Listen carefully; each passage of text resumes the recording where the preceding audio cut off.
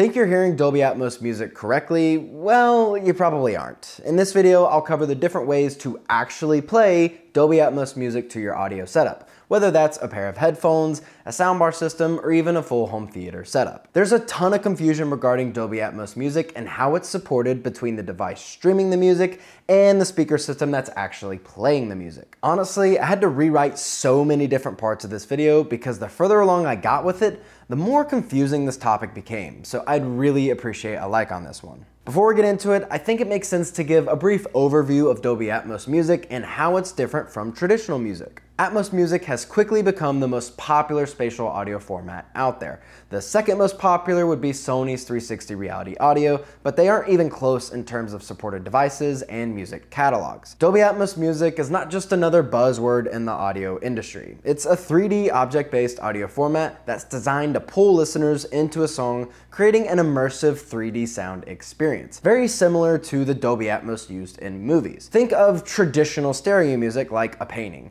It's flat and two-dimensional. It's mixed with just a left and right channel of audio in mind. Atmos music, on the other hand, is like a 3D sculpture. It surrounds you, offering depth and dimension. At its core, Dolby Atmos music works by freeing the individual sounds from channel restrictions. Instead of assigning audio to a specific channel, like the left or right channel, sounds in Dolby Atmos are treated as objects. Now, these objects can move freely in a 3D space, allowing for sounds to come from above and move all around you. This results in a more dynamic and captivating listening experience where each instrument and vocal feels way more alive. With a base understanding of Dolby Atmos music in mind, let's talk about how it's supported. Now, this is where things got very complicated and confusing. There are so many different caveats here, but I'm gonna do my best to make this as simple as possible. There are basically 4 things to keep in mind when determining Dolby Atmos music support: the music streaming platform and music itself,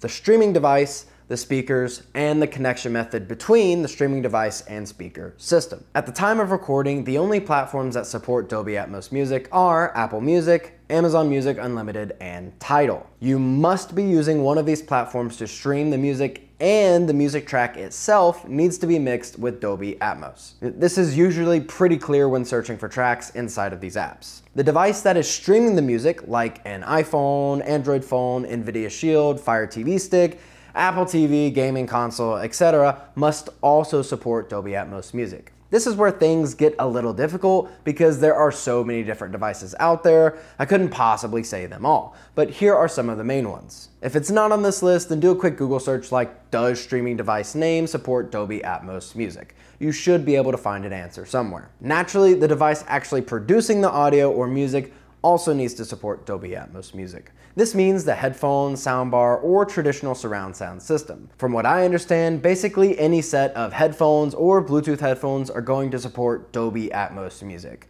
Now, big air quotes here because this is far different from the Dolby Atmos music going to a full surround sound system like this Sonos Arc Sub and Era 300s used as surrounds. For soundbars, as long as the soundbar itself supports Dolby Atmos, it should work fine. And for a traditional surround sound system with an AV receiver and speakers, as long as the receiver supports Dolby Atmos music and you have the speakers configured properly, then it should also work fine. If the device actually playing the music isn't capable of playing Dolby Atmos content, then naturally it can't really play Dolby Atmos music. Lastly, the method of sending the audio signal from the streaming device to the speaker system needs to support Dolby Atmos music. This also gets a bit confusing because there are even more caveats here, but let's go through a quick list of these. Bluetooth, yes. AirPlay, yes, with some exceptions. Chromecast built in, no, except for Tidal Connect, which is exclusive to Tidal and select devices. Auxiliary or 3.5mm cable, no. Digital optical cable, no.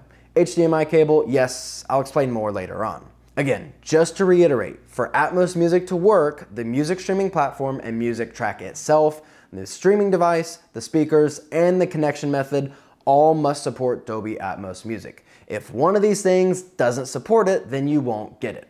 End of story. And the really annoying thing is, even if all sections support Dolby Atmos music, it still may not work. This is due to the level of software development involved with decoding Atmos and making it work on certain devices, and that makes this whole video even more complicated to make. But let's cover some of these confusing caveats and give a few examples of how to actually listen to Dolby Atmos music. You can get Atmos music using Bluetooth to transmit the audio signal, but there are a few device-specific settings that you have to check. I used both an iPhone 15 Pro and an iPhone 11 Pro to test with. Unfortunately, I didn't have an Android phone to test with as well. Both Tidal and Amazon Music Unlimited get Dolby Atmos without issue on my iPhones, regardless of the device they are playing to.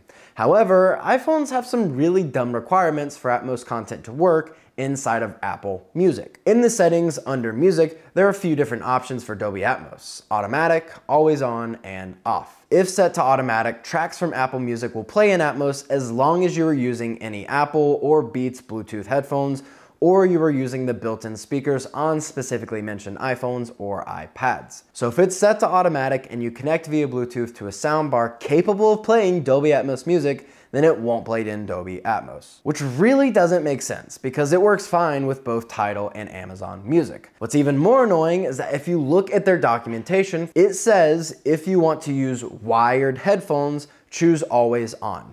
No mention of other Bluetooth speakers that may be capable of playing Dolby Atmos content. But when I set it to always on and play music to any of my Dolby Atmos soundbars, it works perfectly fine. In separate, slightly more difficult documentation to find, Apple states that with it set to always on, the Music app will attempt to play Dolby Atmos tracks on any headphones or speakers connected to an iPhone.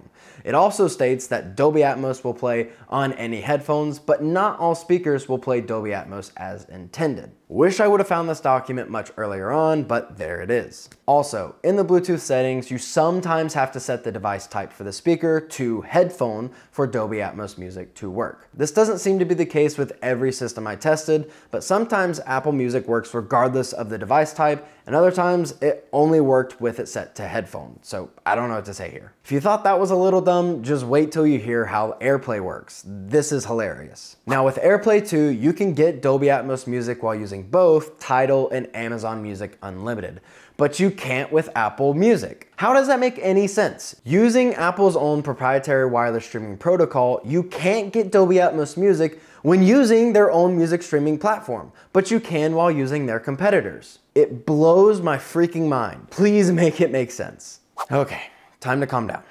Chromecast built in as a protocol itself can support Dolby Atmos music, but it appears that it has to be implemented by the streaming platform in some way. For example, Tidal has Tidal Connect, which allows you to cast Dolby Atmos tracks to a soundbar or speaker system that also supports Tidal Connect. Out of all the devices that I tested, the Samsung Q700C soundbar was the only one that supported Tidal Connect with my iPhone, and Atmos Music worked properly. The others just used regular Chromecast, and Atmos Music did not work. Amazon Music Unlimited doesn't seem to support it unless you are casting to an Echo Studio, an Amazon device, but I wasn't able to verify this. And Apple doesn't allow you to use Chromecast with Apple Music on iOS devices. You can only use Bluetooth or AirPlay to wirelessly stream audio from Apple Music. However, you can use Chromecast with the Apple Music app on Android devices though, but I wasn't able to verify if Dolby Atmos works or not.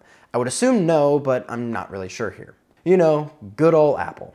And the last on our list of connection methods is HDMI. Now, what do I mean by this? So this includes using a device like an Apple TV 4K, Fire TV Cube, NVIDIA Shield TV, or another media streaming device. One of these devices connects to either your TV, soundbar, or AV receiver via an HDMI cable. Then you can download and use the Amazon Music, Tidal, or Apple Music apps. Well, you can only use Apple Music on the Apple TV 4K, but you get the point here. While HDMI most certainly supports transmitting Dolby Atmos music, the streaming device must also support Dolby Atmos music for the specific app that you're using. I was able to test with an NVIDIA Shield TV, Apple TV 4K, and Fire TV Cube, and here are some of my findings. Dolby Atmos on Apple Music works great on the Apple TV 4K, but obviously you can't get Apple Music on any other devices though. Atmos on Amazon Music only worked with the Fire TV Cube, and I'm sure it works with other Fire TV devices that support Atmos as well. And Tidal is basically the winner here, where it worked on all three devices. It seems that they've focused on getting as much compatibility across tons of devices, which is awesome to see. So this is where it comes back to, even if all things actually support Dolby Atmos music, there could be software limitations where it won't actually work. I expect this to change over time as it is further integrated into more platforms, apps, gets updated, etc. Now there's something kind of big that isn't really being talked about all that much. I've seen it discussed in audiophile forums and Reddit, but it's not like clearly stated by streaming platforms from what I can tell. Platforms like Apple Music, Tidal, and Amazon Music all claim to offer lossless quality music, which is true. All of these platforms do indeed offer some form of lossless quality music tracks. They're all at varying bit rates, but that's besides the point.